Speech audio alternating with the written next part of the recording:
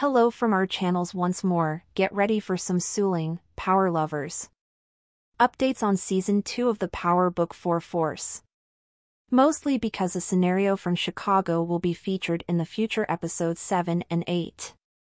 Chicago's future is gloomy and it's getting hotter. The situation will deteriorate rapidly. Let's discuss about Oric's intensity. Not the usual WoW powerhouse. Most people only care about getting power money. The main concern is whether he can genuinely flee since he is sick of the game and wants to quit. Since he continues to be troubled by a wonderful street, he thinks everyone around him is toxic, thus he must in order to do that. It appears to fall Tommy Egan. At Wix, the main action occurs. He might not be aware of the CBI's potential suspect status if he is trying to infiltrate that organization.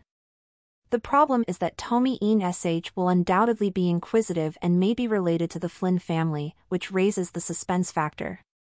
Even while Maria is not unfamiliar with life, she does not necessarily want to be a part of it, thus Tommy stands to lose after falling in love with her. Tommy may endanger himself by taking all necessary efforts to keep her safe. Considering that there are only 4 episodes left in the season, you should be prepared for Death Reckoning in Episode 8 when it airs on October 20th, 2023. Mark March on your calendars because you want to be prepared for when things become busy. Continue formulating hypotheses and asking questions even if you don't want to.